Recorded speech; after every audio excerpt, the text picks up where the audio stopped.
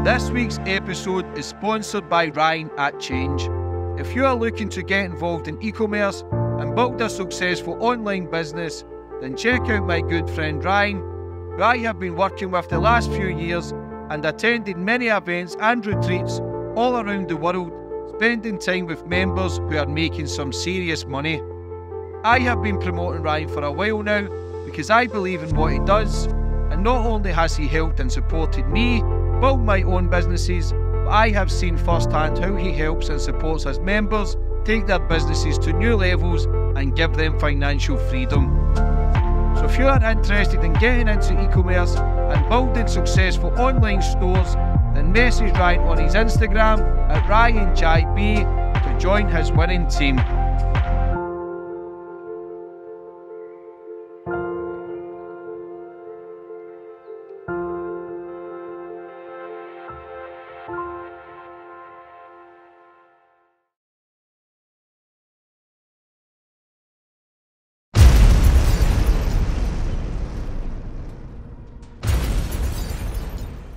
You can now follow me on all my social media platforms to find out who my latest guest will be. And don't forget to click the subscribe button and the notifications bell so you're notified for when my next podcast goes live.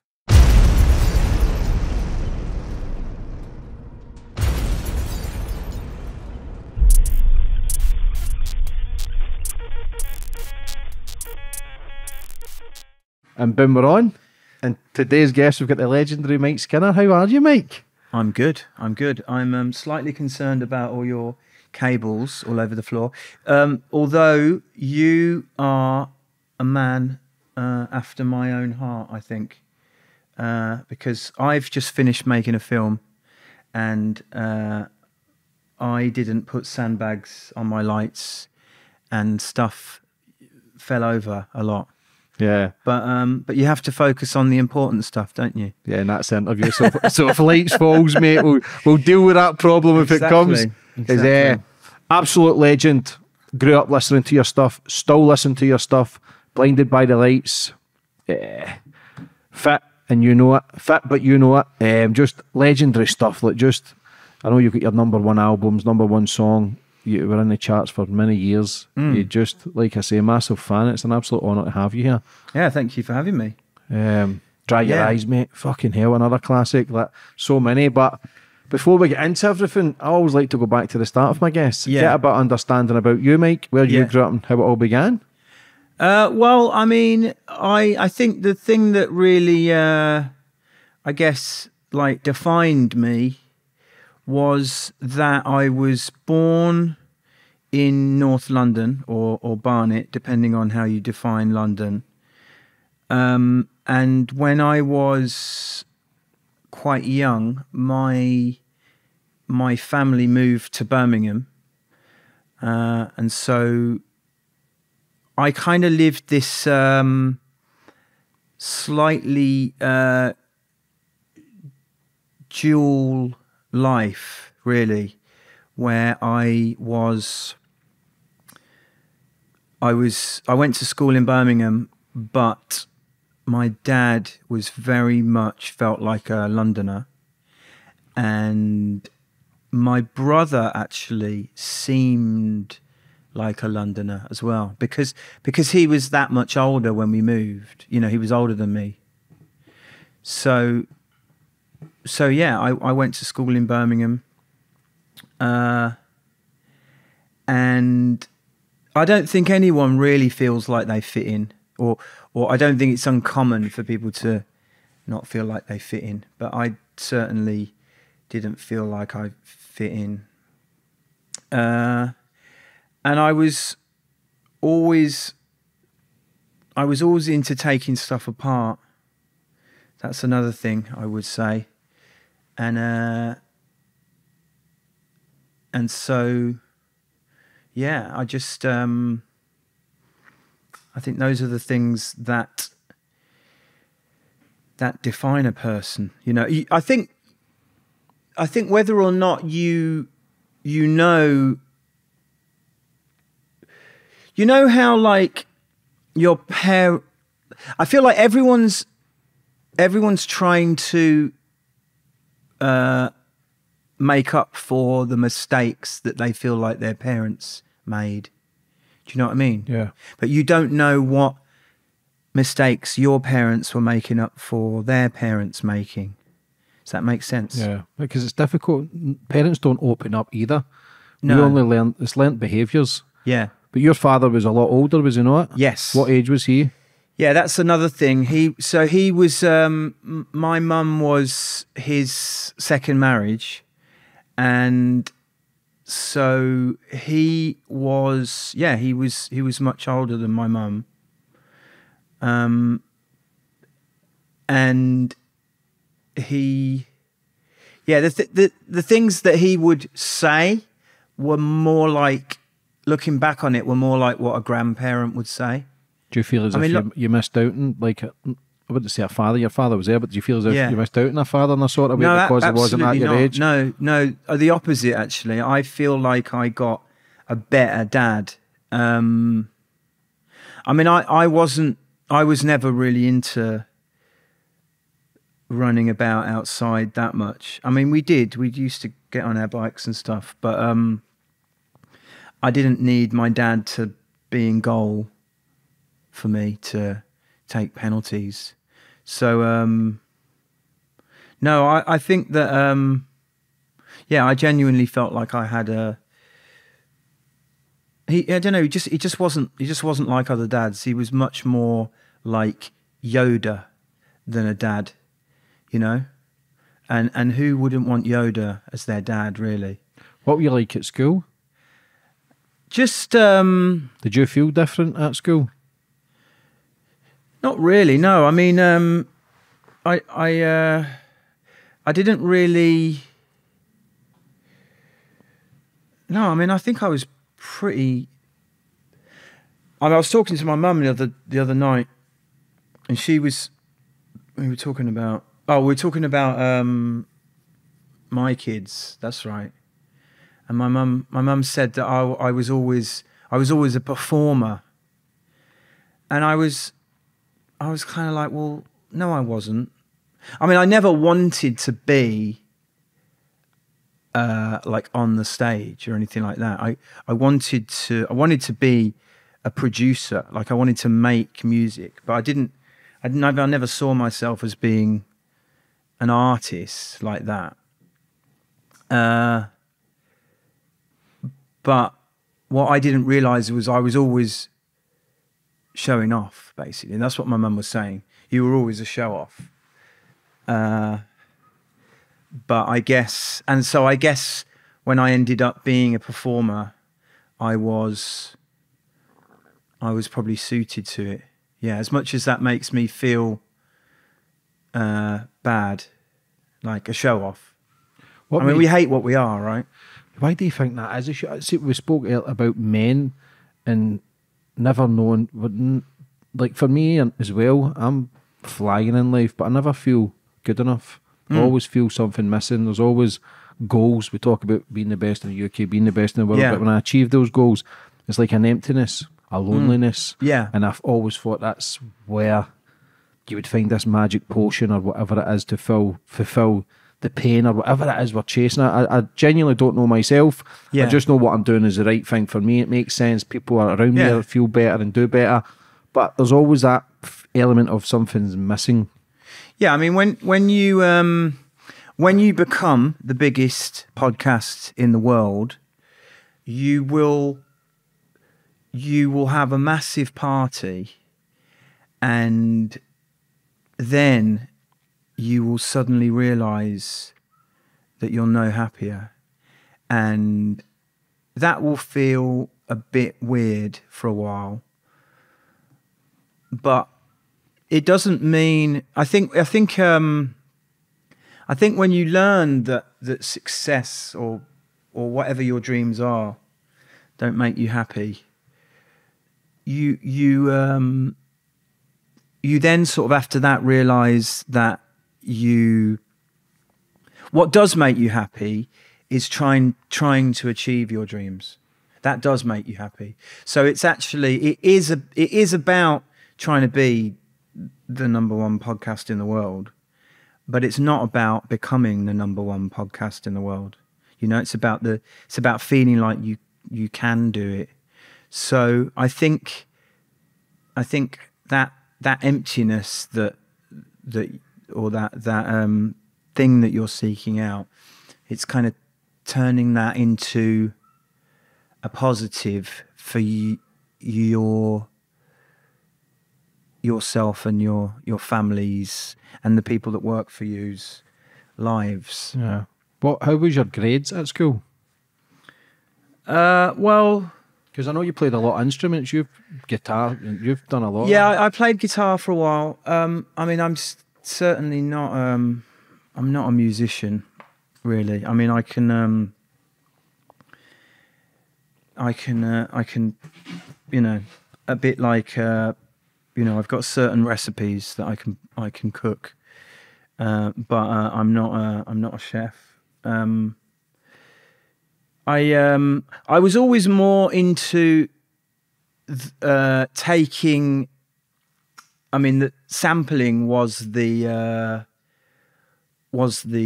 technology of our time, really. So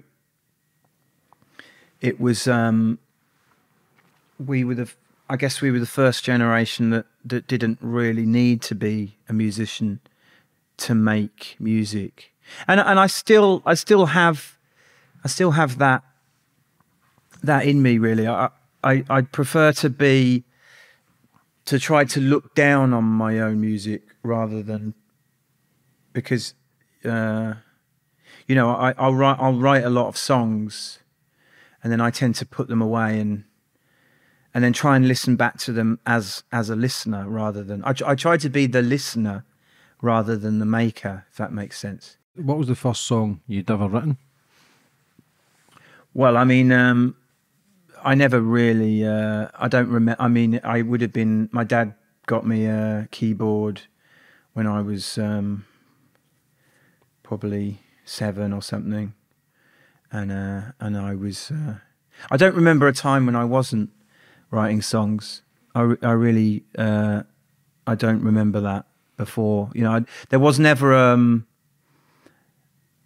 moment that I remember. I was always doing it, but in different ways. For a while, I mean, I used to write raps when I was, probably about 8, really. My brother used to listen to rap music and I used to record myself trying to pretend to do that. And then, as you say, I had different phases. So for a while, I got into the guitar and used to play the guitar, and then other times I was recording using like I had a 4-track and like different sort of tape players and stuff. And then I got really into house music and dance music, and so it was a kind of as the technology changed, starting off literally with a Casio keyboard and then going all the way up to sort of trying to actually be some kind of studio engineer guy, whatever. Who was your inspiration? Because for me, your music's genius because nobody's done it. It was never heard or seen before. Not my time on the planet anyway. It was different, and people gravitated towards it. So for me, again, it's genius. Your capabilities and your mindset and of the writing and the producing and everything that you've done. It for me, you're a genius. But it's how were you doing it? Who was your inspiration? Because it's different from anybody I've ever listened to. Yeah, I mean, I never really. Well, I mean, probably someone like it would be someone like Thomas Bangalter and Daft Punk. They had a huge impact on me, and then also rappers like and producers, Dr. Dre. I was obsessed. Yeah, DJ Premier before that.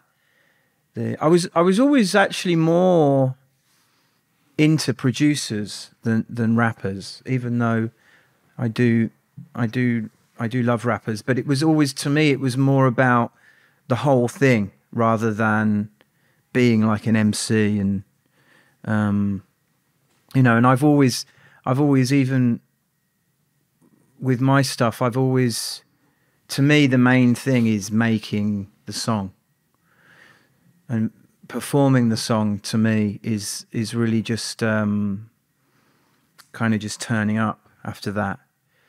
Whereas a lot of people are the other way around. They're very much like the performance is the thing, and the CD, or the mix, the album is really a way of getting to the performance. But it's because of technology, I think, because I'm so into technology with music. It's really about the song to me. So yeah, a bit of a geek, really, compared with probably what you might expect. Do you have a photographic memory? No, I have a really bad memory, and I know that because it takes me ages to learn my own songs. Or is that you trying to find perfection? Well, I think, yeah, maybe. I guess I am a perfectionist, but I'm also I just really hate not knowing what I'm doing when I'm supposed to be doing it. I mean, shows, I can't imagine anything worse than being on stage not knowing the words to the song. That is literally a nightmare to me. That's the sort of thing that I mean, if you imagine most people's nightmares, it often involves something like that, right? Being in front of a load of people not knowing what you're supposed to do. So I don't know whether that makes me a perfectionist, but when you do know what you're doing, it's really good fun. This episode is sponsored by Fire Away Pizza, the fastest growing pizza company in the UK with over 150 stores.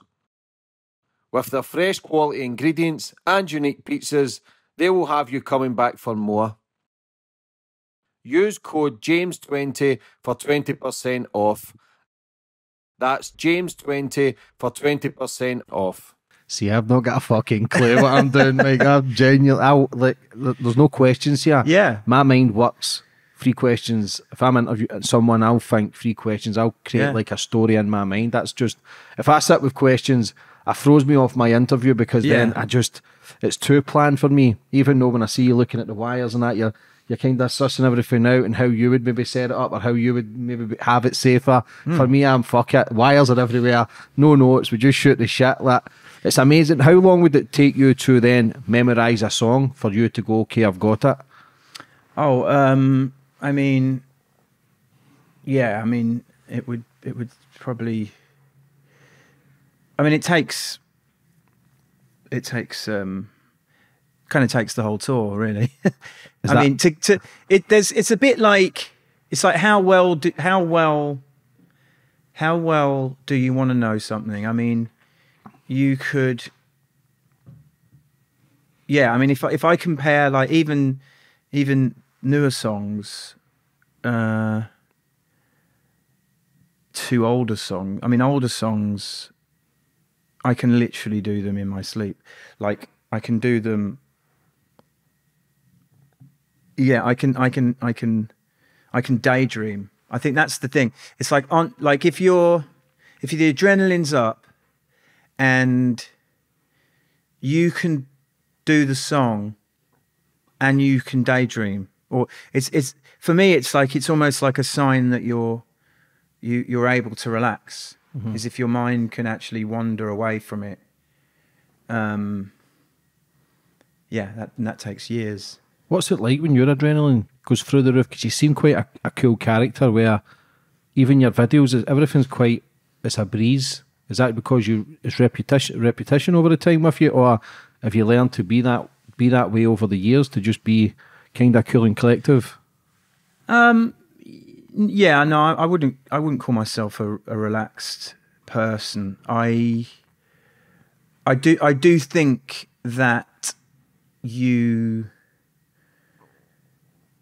if you're, I don't want to say disciplined, because I'm not I'm really actually really lazy, but I do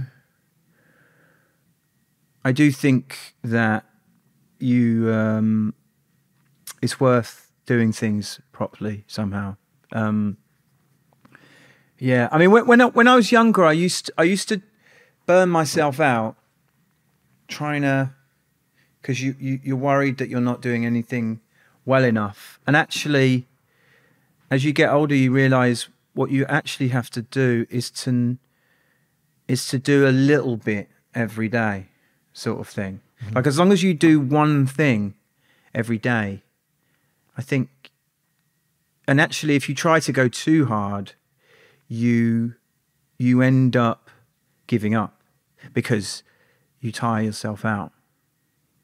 Whereas I think, so I'm not sure. Yeah, I'm definitely not relaxed though. But I do make sure I know what I'm doing. When are you? Which makes it seem like I'm relaxed. When are you at your happiest? Well,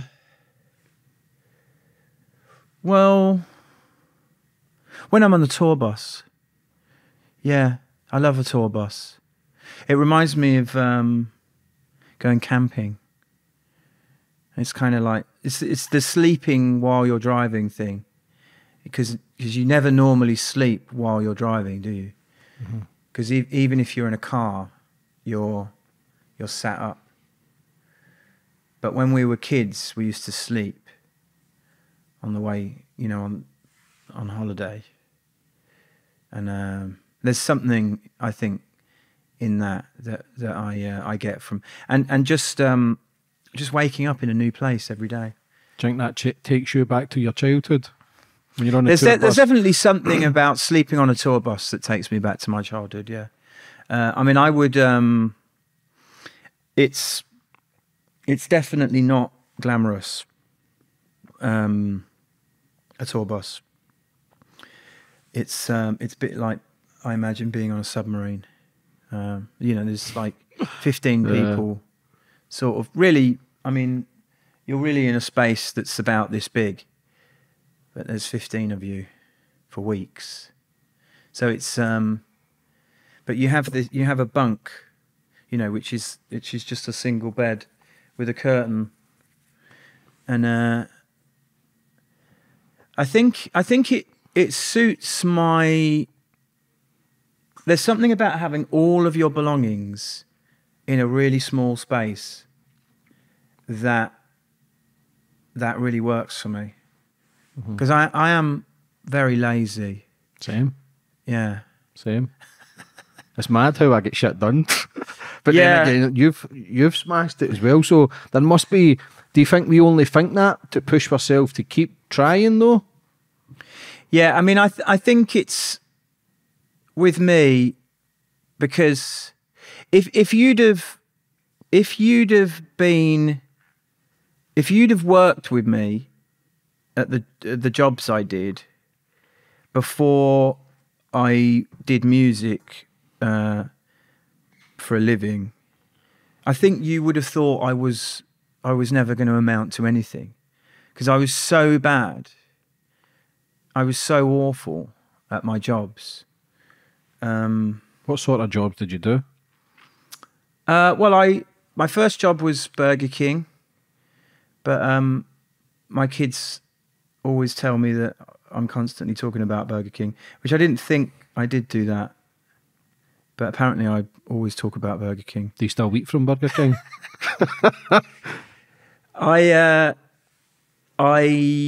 I think when you eat 3 Burger Kings a day, you get sick of them. I don't really.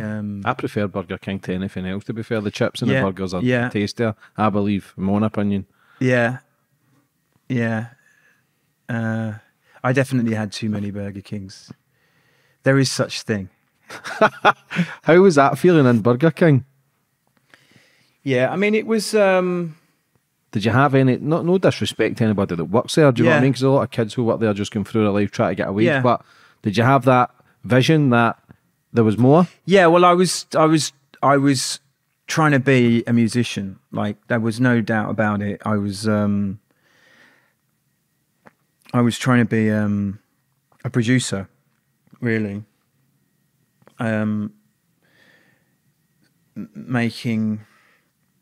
Making music, garage or house music or rap music. But it didn't seem possible, really. Why? To be to be living in Birmingham and to say that you were gonna be a musician. It just wasn't something that. I mean, yeah, it's like, well, how are you going to do that then, sort of thing. Mm-hmm. And I don't think I ever really knew how that was going to happen, but I certainly tried, and I kept just. I mean, back then it was just, sending demos to people. I mean, things are so much better now. You just have to find an audience, right? I mean, we can be here now just talking about stuff, and then really the only thing you've got to do is to give people conversations that they like listening to. It's really that simple, right? Mm-hmm. And if you do that enough times, you will be rewarded by the algorithm. But when I was trying to do it, it felt like you were going to have to get the attention of someone in London, basically, or just at a label or something. So yeah, I spent a lot of time making music and sending people the music and never hearing back, really. How was that feeling? Rejection? Well, I don't think. I mean, looking back on it, the rejection was because I wasn't making music that was very interesting. It would either be something a bit like something else, or it just wouldn't be very good. And I think you can, at the time, it would be easy to think, well, what am I doing wrong? But actually, if I was advising someone now, that there's so much music out there that is a bit like something else. That's always the case. Most music is a bit like something else, isn't it? Mm-hmm. It's very rare that stuff isn't, that's got something new about it, or it's just really well done. And so in a way, I think I probably didn't have it any harder than anyone else. I just had to find the thing that was different, that people would notice. But I do think there isn't that feeling now where you're, the gatekeepers. I don't think that really, it doesn't really exist anymore. Gatekeeping. Yeah. How did you get your break? Did you made a mixtape and went right into one of the big companies? Yeah, I did a song called "Has It Come to This," and I sent it to Locked On. Well, I sent it to a few different people, but Locked On got back to me, and I was incredibly lucky because they were really, really good people. I think garage music was a bit like the Wild West, I think, and I was really lucky to find a corner of garage that was that were good people. What was that feeling like when someone gave you an opportunity? How old were you? Was that 2002? Yeah, so I was about 20 at that point. Is that 2002-ish? Yeah, I mean it was 2000 really when I sent them the stuff, and then probably it went into the charts. 18, number 18. It peaked at. Something like that. It went into the charts. I think that would have been either the end of 2000 or beginning of 2001, and then the album came, you know, after that, original Part Material. But the single came before. Yeah, I mean, it was a funny, like, looking back on it, it was more of a feeling like, fuck, you know, I better not fuck this up. That was really all I was thinking. Don't fuck this up. So there was just a lot of, I didn't allow myself to enjoy it, which I'm glad I didn't. I think if you allow yourself to enjoy things at 21, it's a bad. You shouldn't be, you know. Yeah, I would have went missing, mate. The drinking, the drugs would have been. I would have been at my fucking prime then, mate. With the madness, like I say, when I grew up, 2004 for me was probably your biggest year, from my own opinion. Like I say, Blinded by the Lights, Dry Your Eyes, Fit, but you know it, like massive. It was banger after banger. I think number one was it. Dry Your Eyes went to number one. Yeah. What a year! See when that number hits number 18, and then you start doing well. Like you say, is it to keep grounded, because you know you only really get one chance at this industry. Yeah, I mean, I never really looked at it like an industry. I mean, it is, but and actually the feeling that I had was actually that I sort of imagined that everyone knew what they were doing, and looking back on it, there was I worked with some incredible people, like my creative at Warner, they do everything that isn't the music, basically. So he was called Alan Parks, and he was, you know, between him and you know, a few of us, that we made some, you know, great artwork and music videos and stuff. But I don't think it's the norm. You know, that sort of level of excellence, you have to find it and almost, and there's a lot that you have to ignore. I think there's a lot you have to say no to. Like what? Well, just things like, so I mean, one thing that I was kind of on my own with, in a way, was like the clothes that I wore, because it felt like everybody thought that it wasn't very fashionable, and so they would sort of give me, they would say, "Oh, do you want to see a stylist or something?" And I think that, and I probably should have seen a stylist, but I would have ended up looking like a lot of other things from that time. Whereas I was very, very, very sure that that there weren't people on the TV that looked like the people that I saw growing up. So you have to so it's not a case of like sort of focusing and being really conscientious.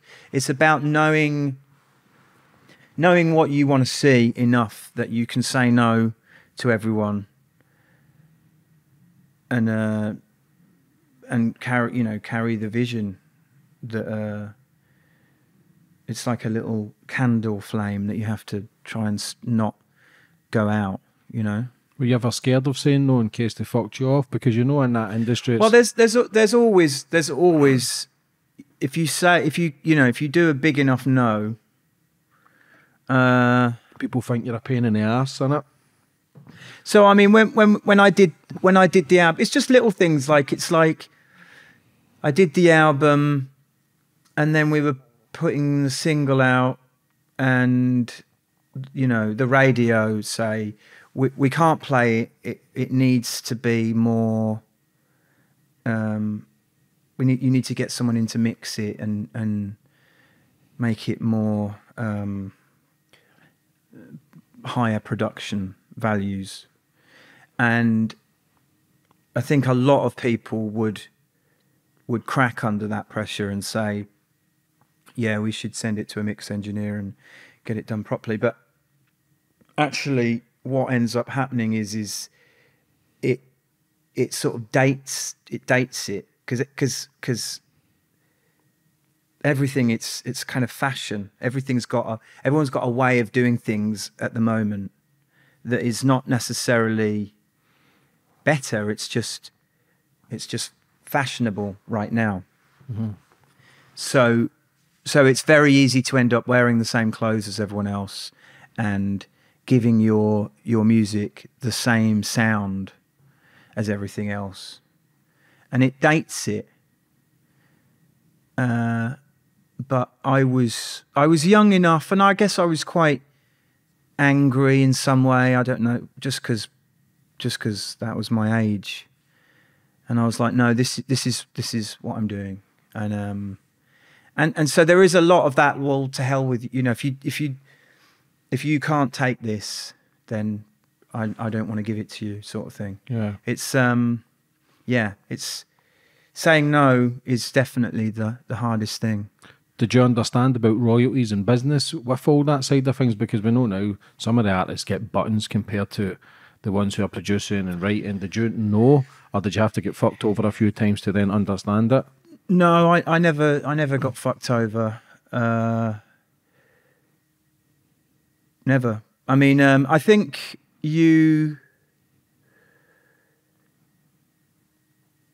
I've never encountered anyone really that was malicious, really. I mean, all I've ever encountered really is just a lot of,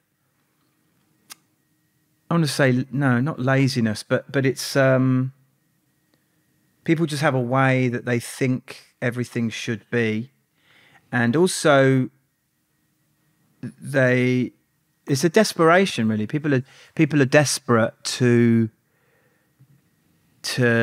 their businesses to continue to be in business, which is very difficult in music. So yeah, I mean, you but I don't think it's. I mean, I think coming back to what I said before, I think if you're able to say exactly what it is that you're doing and what you're, if, like, a good example is like if you take a big advance, right? So if you get record labels to argue amongst each other and you end up in a bidding war, right? Someone ends up paying, I don't know, $500,000 to sign you or whatever, which is great, but you're then in a position where you've got to be a pop artist. You have to be in the top 10. And as soon as you're in that situation where they're under huge pressure for this to sell this many records or do this many streams, it can only be bad for your music because they're so desperate at that point. So I always knew that. I mean, actually, what I was trying to do at the beginning was to not have an advance. I wanted to over. I mean, I realised after actually that's a bit naive, but it's. I think it's better than having a massive advance and putting, and the guy basically is going to lose his job if you don't go to number one. That's a terrible environment in which to try and do exciting new music that gets people. Much better to not have that pressure and to feel like you're all against the world, and that but you're doing things in your own way. Yeah, like a pressure cooker. So Yeah. you feel as if people lose their purpose of music and who they are because there's so much pressure, so they then don't find what they actually set out to do. And I think that's what everyone does with everything. Yeah. You know, I think that's what you will face. That will be the biggest thing you face. It will be, you'll do a couple of things, they will really connect because it will be with someone who's really, you know, got crazy stories or something, and then you won't be able to help it, but you'll be looking at your numbers and you'll be thinking, well, when I was doing that was really big, and now this isn't as big. So when you're growing, it's very easy to be yourself. But the moment you start feeling like you're up against it in any way, or you're not getting the same feeling, that's when you start doing what you think people want you to do. And actually, it's a race to the bottom. And I think most of any creative industry is a bit of a race to the bottom. There's people that do things that are massively exciting and new, and then kind of pretty much most of the industry is trying to do that until the next thing comes along. Yeah. See, when 2004 came, #1 album, and then Fit But You Know It, how was that feeling once you had banger after banger after banger? I think it was Fit But You Know It, and then Dry Your Eyes, and then Blinded by the Lights. Like, how was that feeling for you? Did you feel what you were achieving was unbelievable, or were you just in that zone like you were talking about there? It's like a bubble to keep taking things to a new level. Yeah, I mean, it was great. I mean, I find it very difficult separating what I achieved with that point in my life anyway, because life is great, isn't it? When you're 23, it's great. So I'm not sure, but you know, I just happened to be traveling the world. No, it was amazing. It's amazing. It's difficult to know where. I think the one thing that you have to develop is discipline. I think most people, you're sort of constrained. You feel like everyone else is constrained by their life. You know, you have to go to work on Monday. If you don't go to work on Monday, you don't have a job. But if you're a musician, that doesn't really apply. So you do have to, at a very young age, you have to develop discipline. No one's going to stop you from just not recording another album. It's sort of, it winds me up a bit when people read the newspapers and think that there's some sort of evil industry out there that's killing all these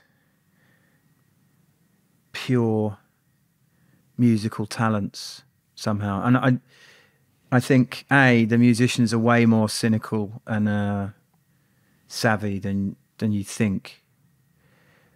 But yeah, I mean, of course, if you allow people to take advantage of you, then they will. There'll always be someone there to take advantage of you. But there's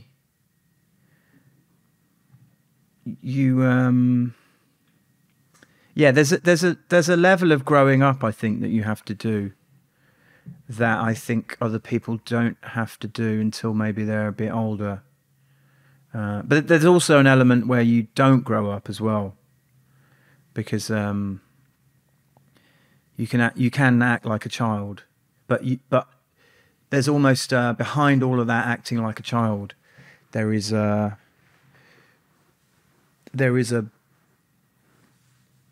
knowledge that you could completely fuck all of this up if you don't have at least a mind to make sure the album gets done and make sure it's good.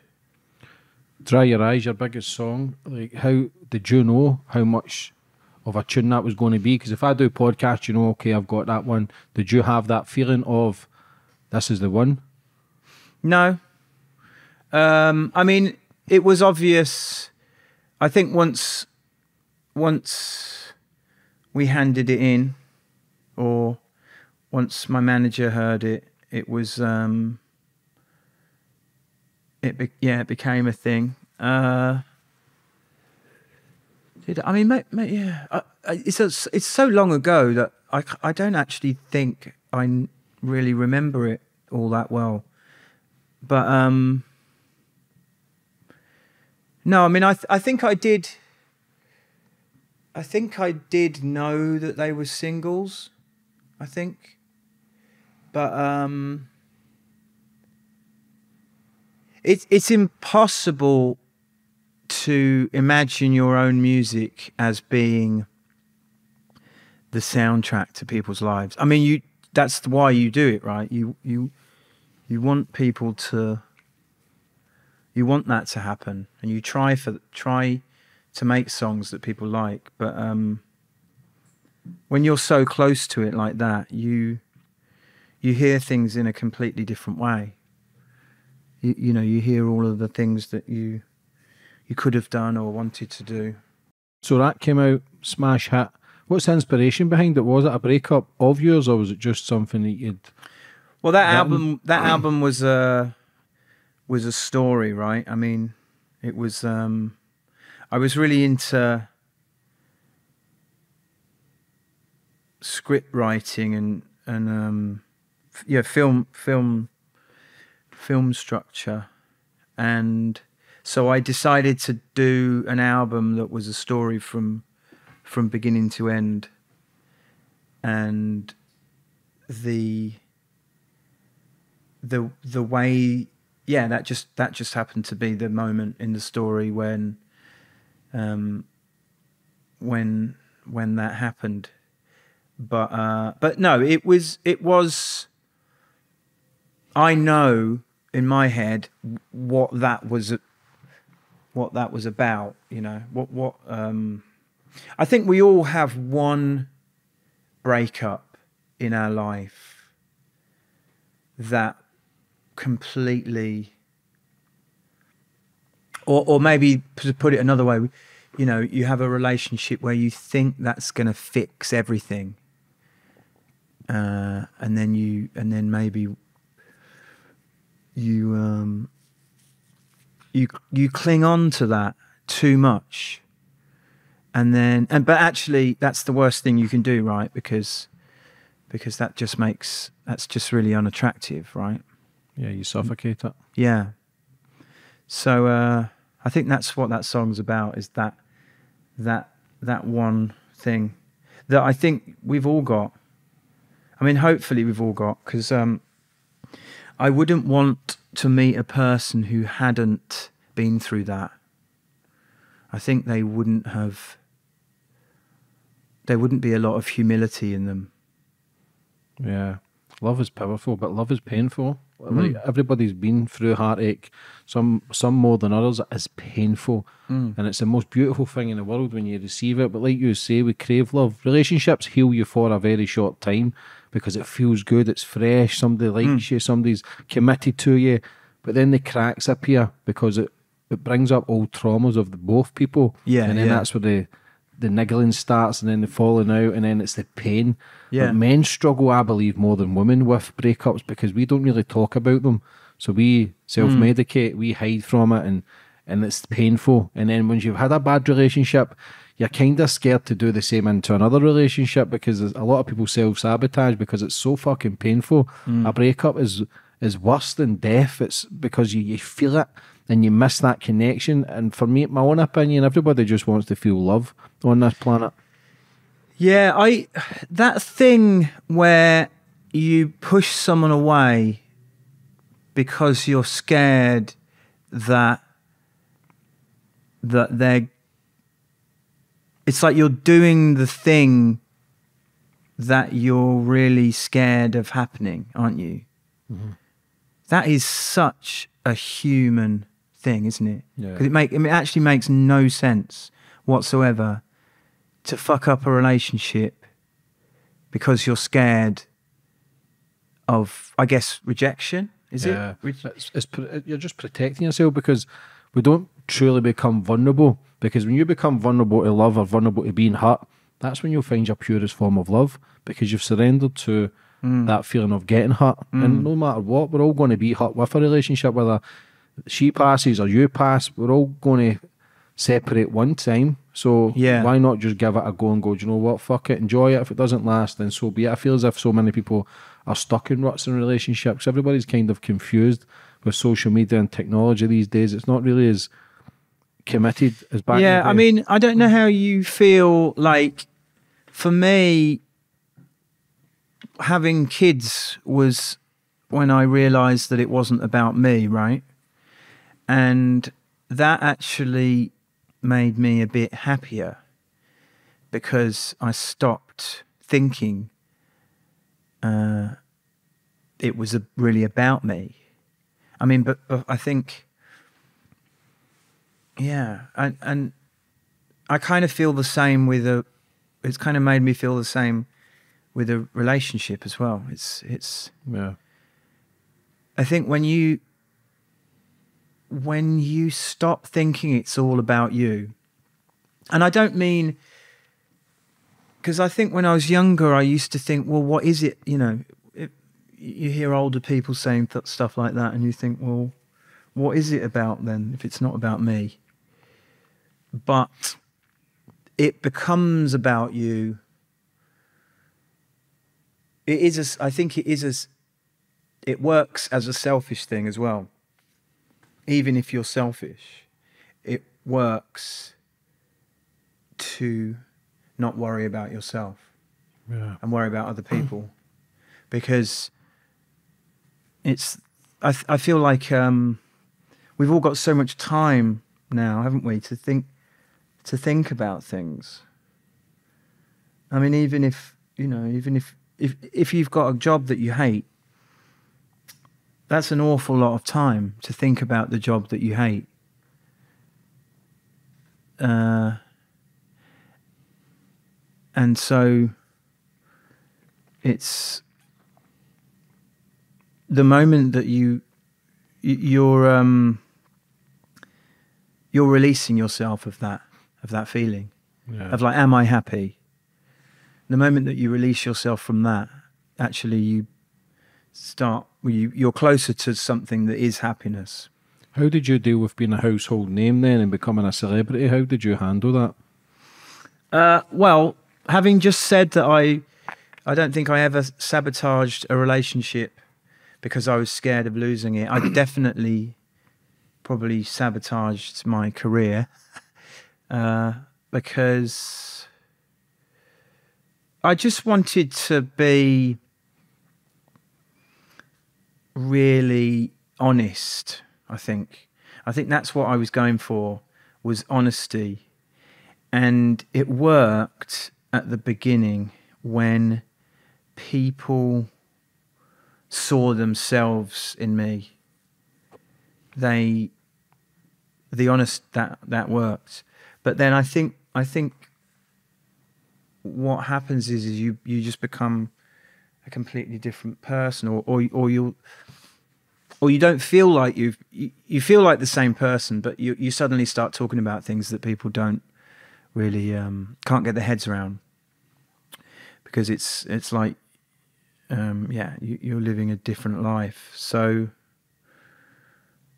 I just always just did whatever I was feeling. But I think that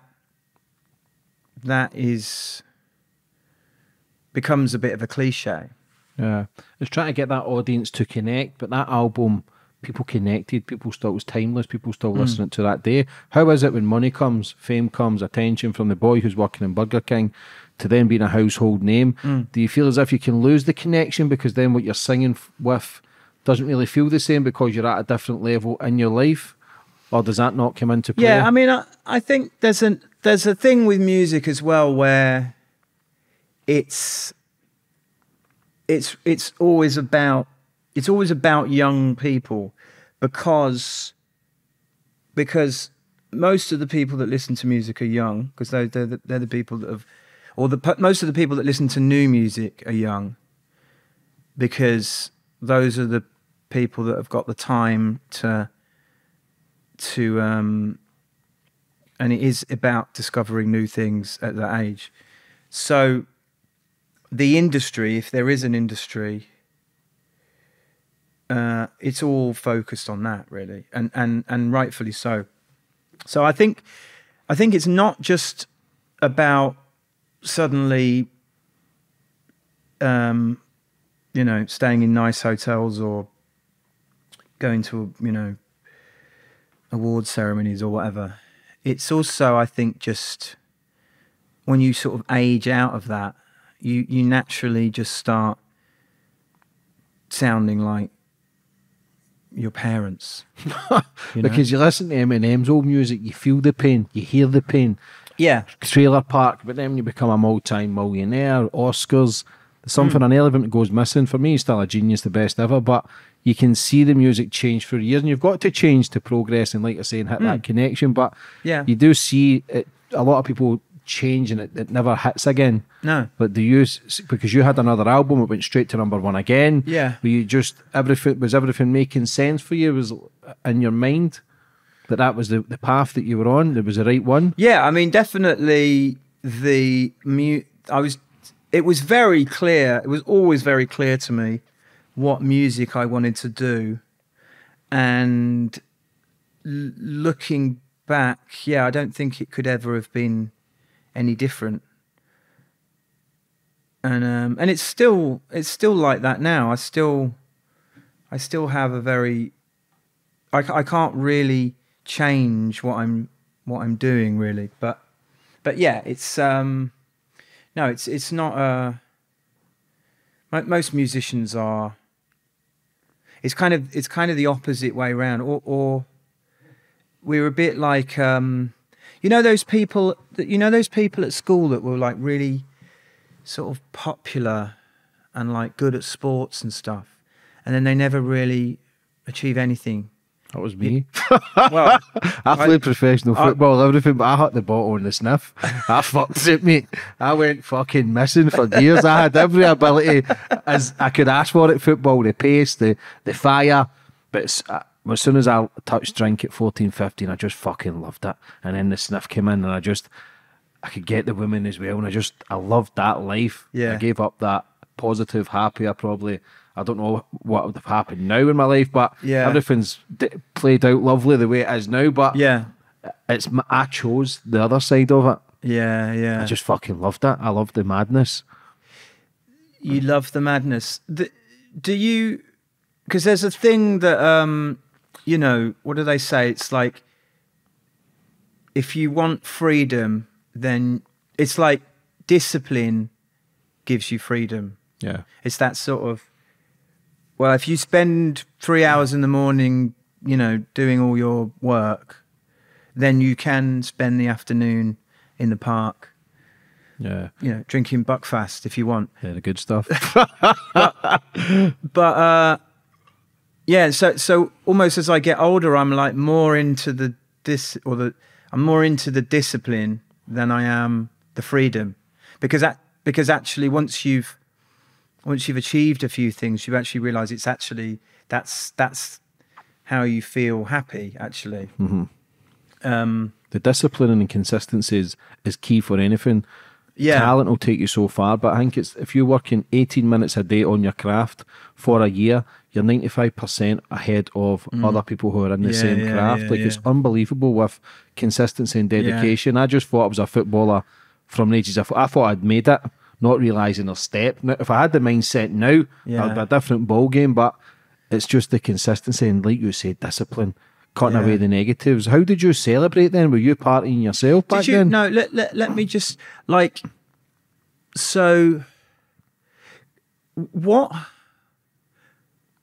was there not a part of you that knew that if you stopped kicking the ball well, or as well as everyone else, that you wouldn't be able to party and, you know, girls and stuff?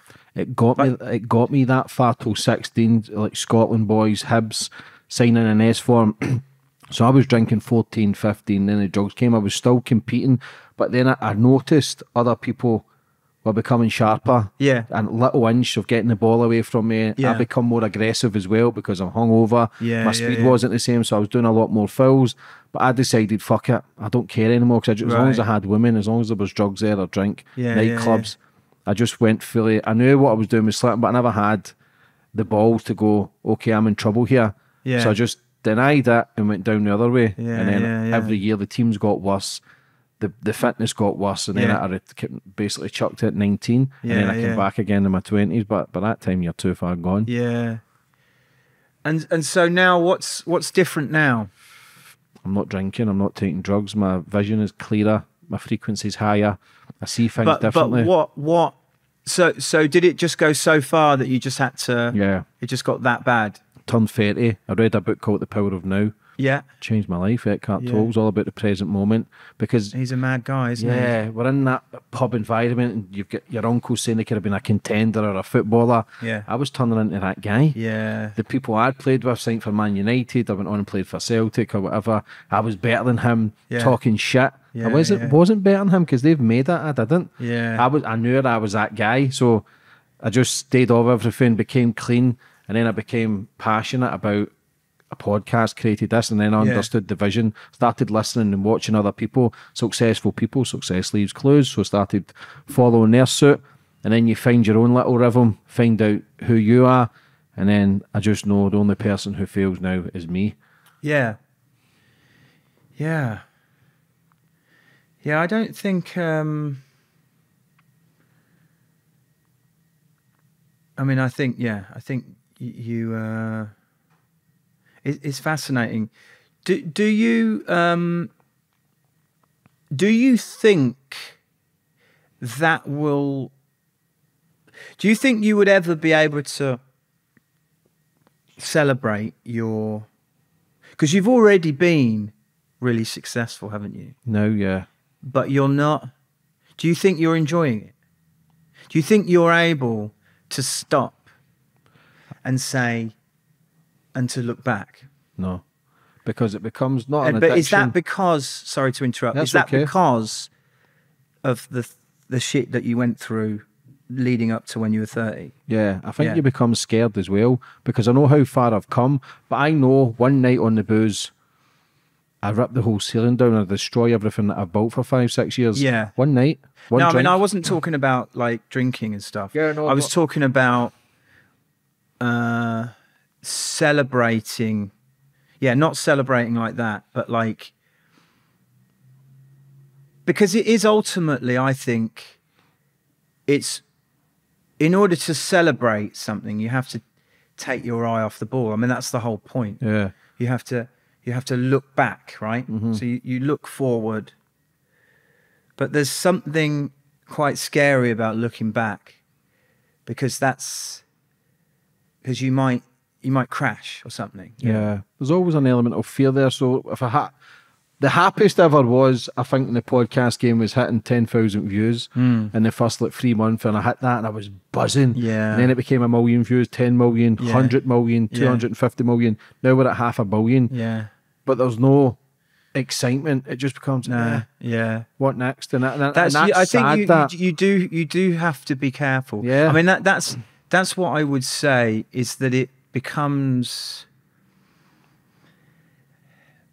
all you've got is that excitement that things are getting better, or that thing that gets you up in the morning. That's all you've got, really. So I sort of, it's like it's all well and good, like putting all this together and you know, and sending emails out or whatever you do, and making stuff happen.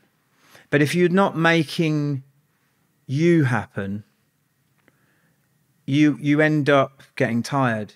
You think, oh, what, you know, you if you stop enjoying sending the emails out or working out who's going to be on your next show and enjoying that, really enjoying it, then you're going through the motions. And yeah, for me, the most important thing is finding a way to feel excited about stuff. And often that involves, I think, changing what it is you're doing in some way, or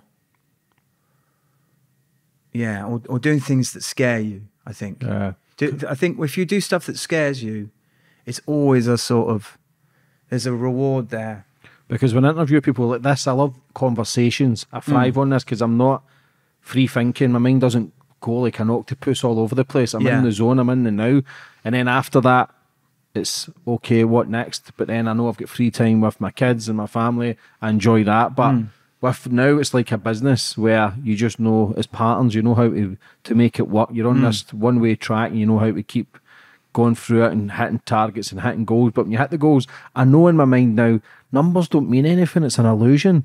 That doesn't define you as a person. So everything to do in your life is a feeling. It does. I mean, it does change other people. You know, there's that. You know, when that. You know, you've changed. Well, actually, you haven't changed. It's everyone else that's changed. If you become the number one podcaster of all time, and you know, Rishi Sunak's calling you up to come down, and you know, so that you can help him with the election or whatever. That's not you, is it? That's other people changing how they behave. But those things become so influential on your life that it's very difficult. Like for instance, if you hate the Tories, right? But then the Prime Minister wants to come on here, right? What are you going to say? You're going to say no to the you know, one of the most important people in the country coming on your show. That's what I'm talking about. It's like the principles become harder and harder and harder to enforce, and then all of a sudden your wife and your kids and everyone around you changes. That's the difficult bit. Did you see that when the success came? Other people changing around you? Yeah, I was always able to. I was always quite brutal, I think. With I always did things that didn't make any sense. Put it that way. So I think people got used to it. Do you think because as well? Do you think that's a protection? Because sometimes the paranoia can kick in. Who's good? Who's wrong? Who's good for the career? Who's not? Like you say, it becomes a selfish way of thinking. You always have those those relatives that you see at Christmas and stuff, and or you know, friends of friends and stuff, and they're kind of like, oh, you know, if you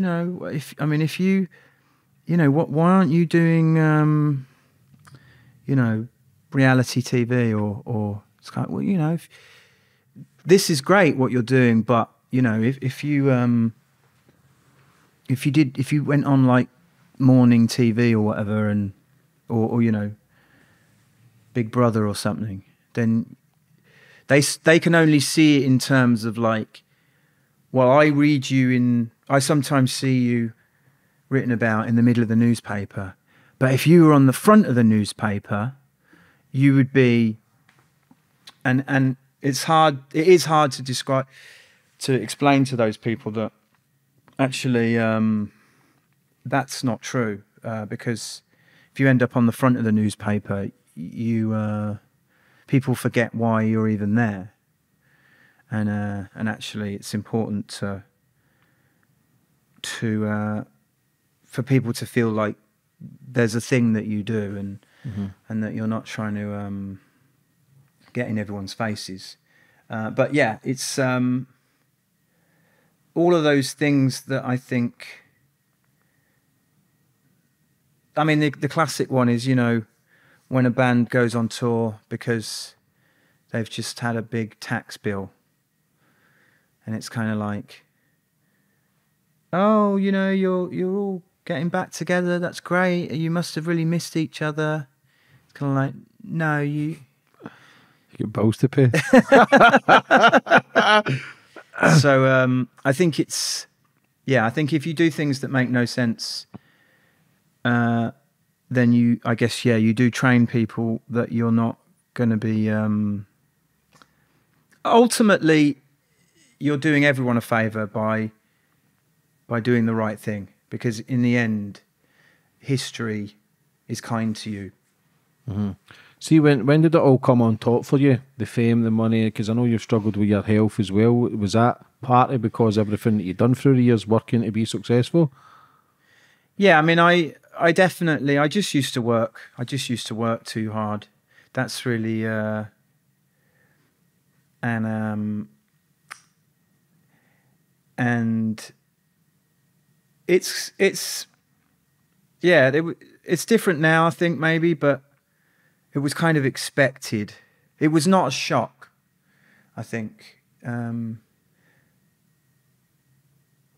know, misbehaving at parties and stuff. It was actually, I think, if you'd have asked someone at my record label, they probably would have said, well, to be honest, we hardly ever saw him. He was always either on tour or in Barnet. But I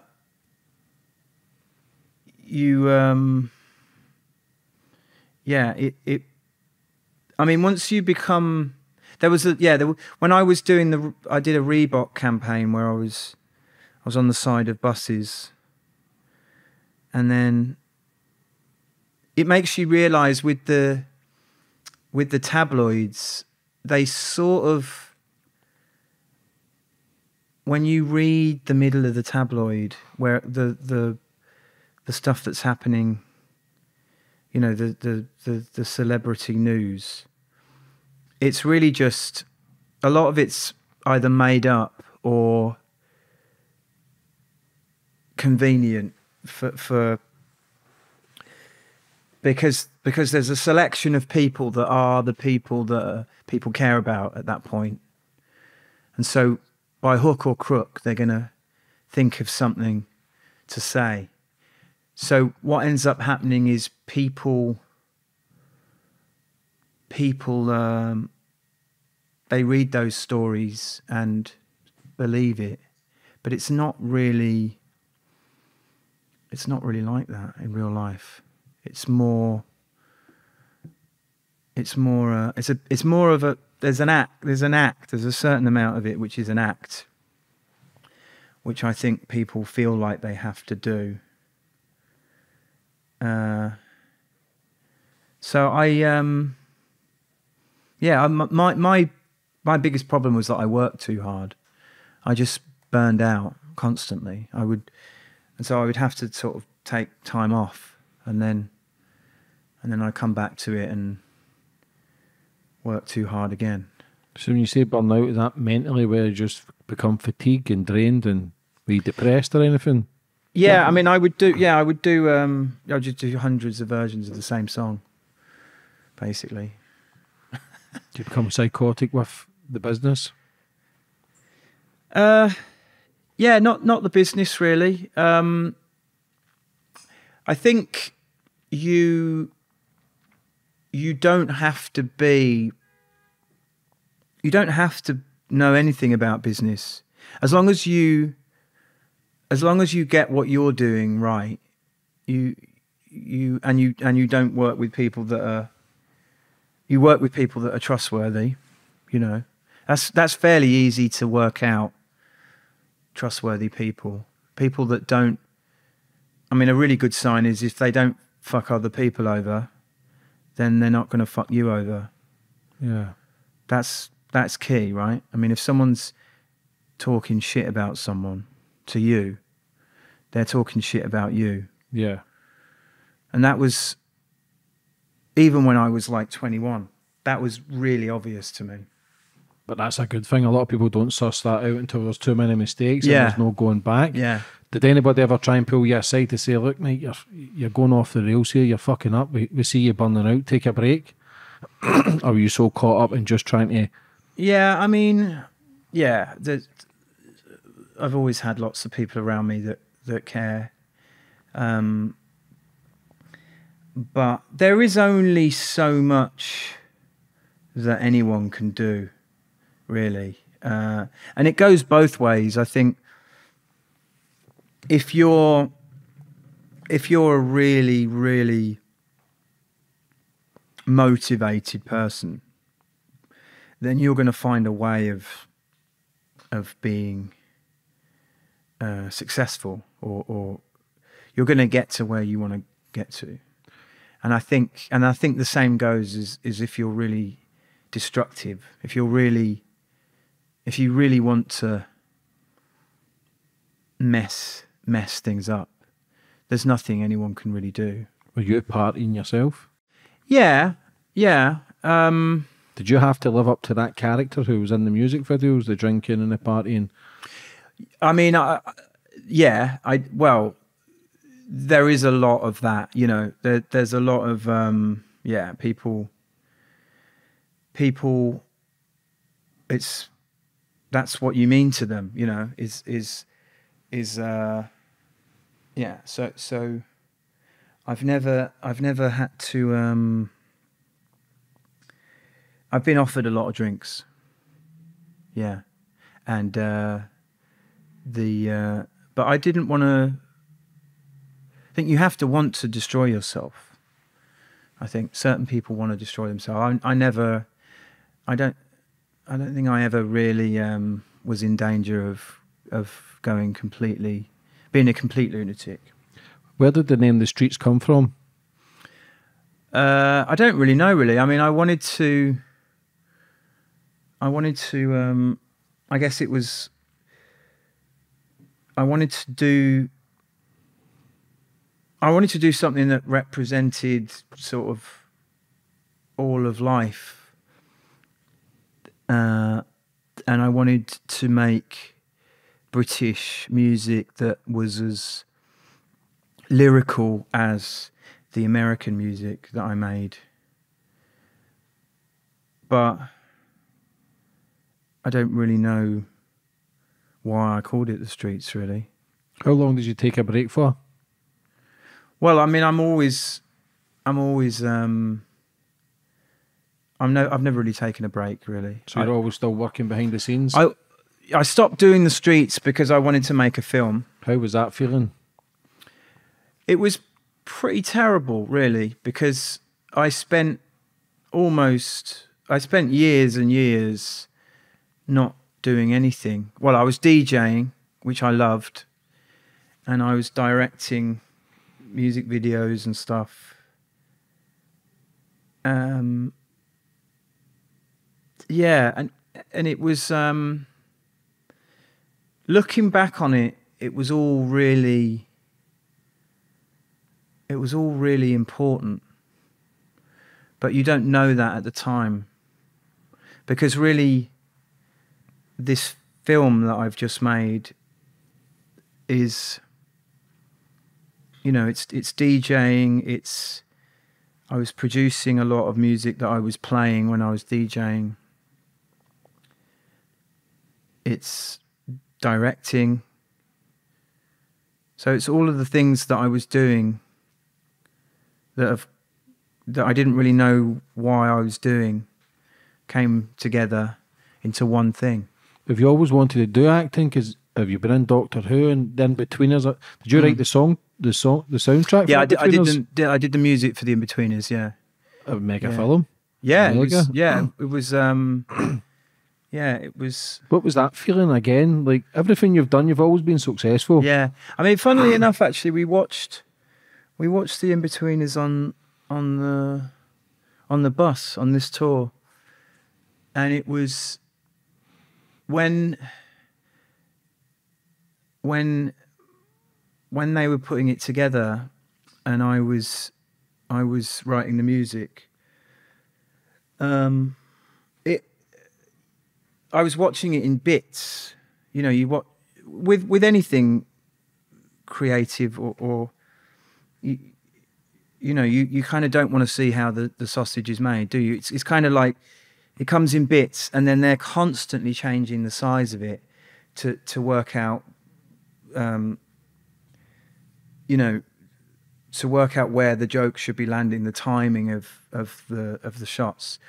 So you're sort of just watching this thing over and over again, and you kind of, that everything's working somehow, but you don't actually. There's no like vibe, because you're just doing your job. And then it all came together, and then we went to the premiere, and it was they had a tremendous time of it, and I was really, really proud of them and happy for them. But it was one of those things, and it just became this huge thing. But it wasn't actually until I watched it with the guys, is it like 10 years ago, maybe? More, I think. More? But I think the film... about 10, 12 years ago, maybe. Maybe. Yeah. I mean, it was a long time ago anyway. Yeah. And we watched it, and it was just like it was just really funny. But it was a really strange feeling, because I made the music, and it's it's not my thing at all. It's there. I was kind of had nothing to do with it really, but it was like every time something happened, there would be like my song was in the back. It's a very strange feeling. Is that because you weren't at the forefront in the video yourself, or? No, I don't mean that. I mean, I think it. No, I mean, all I was saying is that I'm able to enjoy it. I mean, I would never be able to enjoy my own music. Like I couldn't put on my album. Like that would be really weird. I'm the same with podcast. I fucking cringe listening to my voice. I mean, it's and and so you should. It's. I think no, but like I think some people love their own shit, but really, like every interview I do, after it's finished, I feel as if I should have done more. I don't feel, oh yeah, that was it. The odd time, one or twice out of 400 interviews, but I always feel I should have done better there. Yeah, and that's good. That's good. But no, I think in the case of Inbetweeners, it's a weird thing where I was able to enjoy it because it wasn't me that did it, but it still has an element of something that I was involved in, which is it was a really good feeling to it's hard for people. I mean, you asked me about sort of Dry Your Eyes. It's impossible to have any concept of what that song means to anyone else but yourself. Yeah. So the movie you've been working on for the last 10 years, how did that come about, and why did you want to get into the movie business? Well, I've got no interest in the movie business, but it feels like it's what I should be doing. I mean, it's what I want to be doing. It's much harder to make a film than it is to make an album in a way. And I've just been, I've been building up to this my whole life. You start writing songs about something in particular, and then it's you always imagine what it would look like. I can't believe there's a novelist out there that doesn't imagine their novel as a film in some way. I mean, that's what they are, really, aren't they? Scripts. They're films that happen in your head. And there's a big difference between saying something and actually showing it, because when you say it, it can be anything. You know, if I say a man walked into the room and he looked just like my old father, and he had a very intimidating coat on. I mean, everybody's got their own idea of what my words mean, and they sort of slot them in to their own lives. Whereas when you make a film, you have to, you know, that coat that your father's wearing in the story you have to decide what that coat is, what color it is.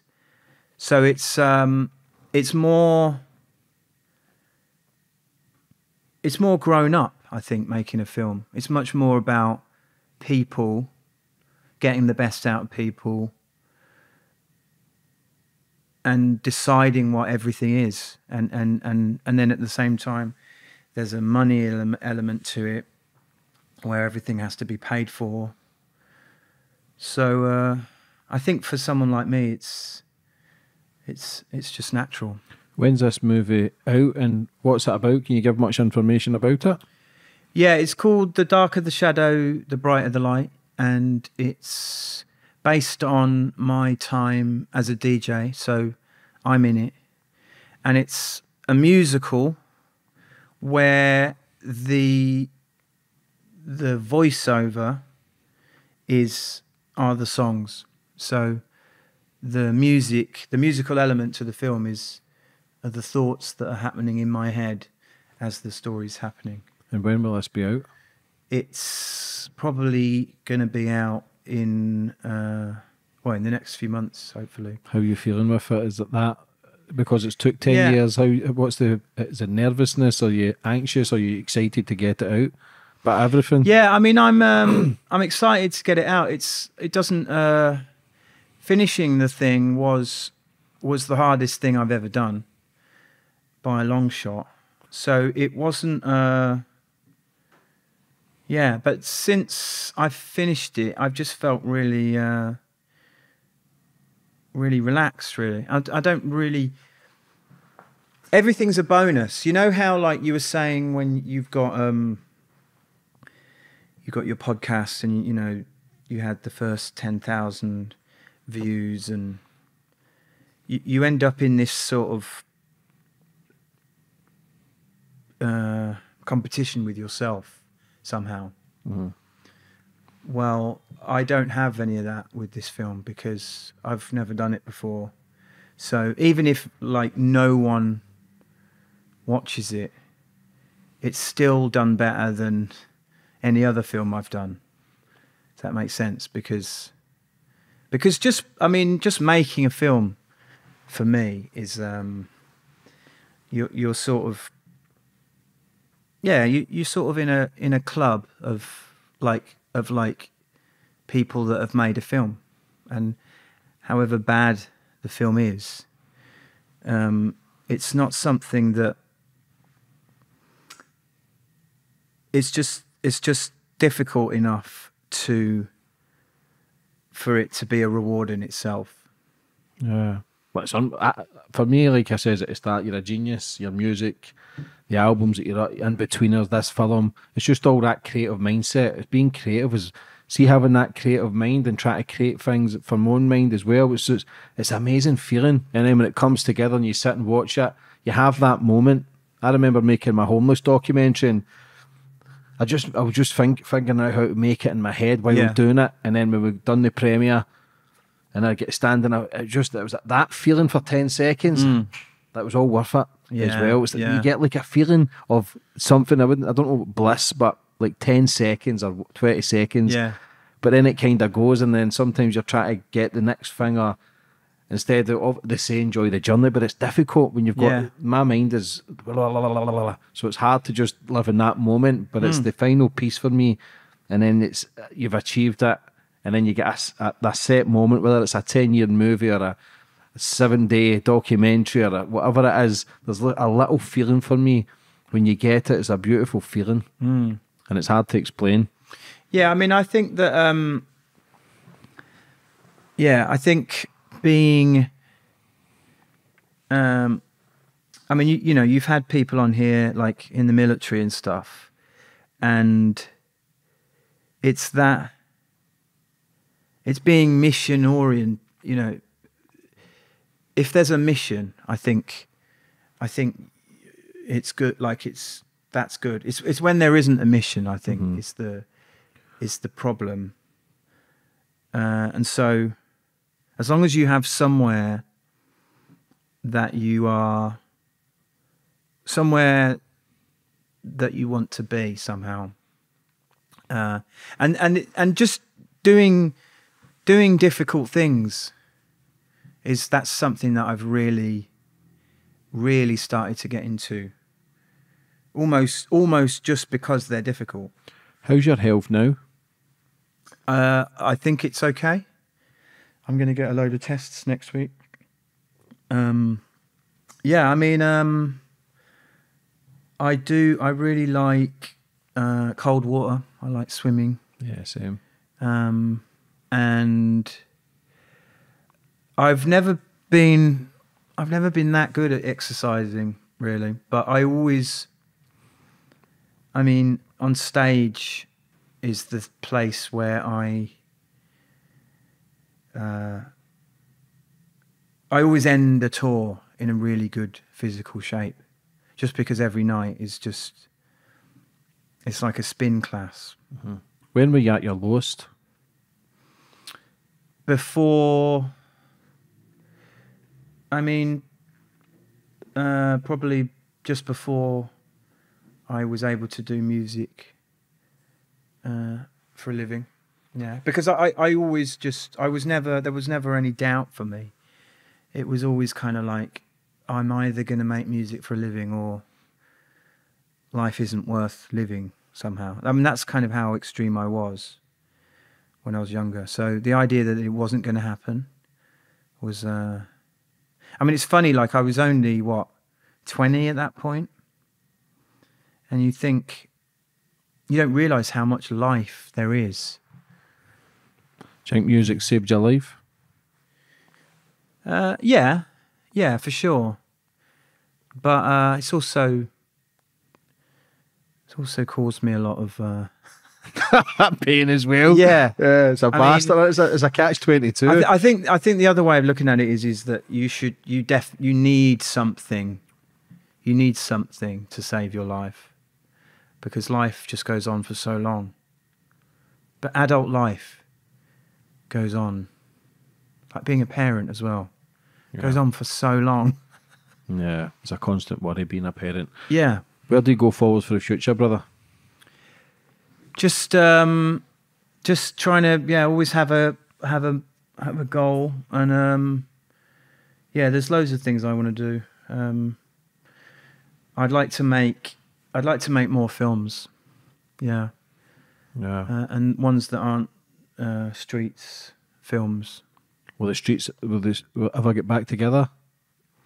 Well, I mean, we because I know you released a couple of albums there just a few years ago. Is that correct? Yeah, no, there's a Streets album that came out a couple of months ago, but it's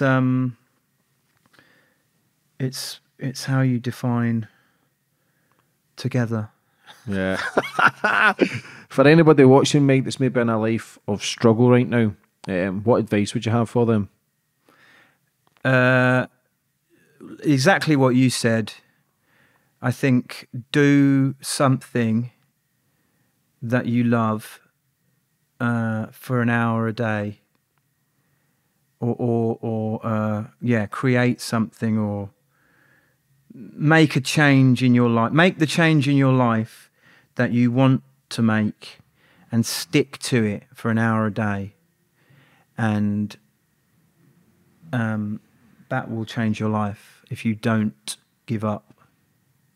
And the older I get, the more I believe that actually you're only ever really doing an hour a day anyway, because the rest of it it's like travel and, sitting around the water cooler. And actually I don't think any of us do more than about an hour of good work a day. Yeah, we're just existing. Yeah. I'm a great pretender, mate. I don't even fucking do any work. I just wing everything. But what I'm doing is right, and it's making sense for me. Yeah. I'm trying to figure it out as I go along in life. I might never figure it out, but I know I'm away from the bad stuff, the drink, the drugs, the gambling.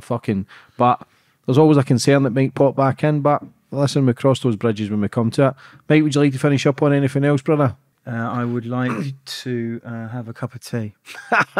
Cup of tea's on its way. But listen, for coming on today and telling your story, you're an absolute legend. Grew up with your music, still listen to your music, and I look forward to seeing your movie, brother.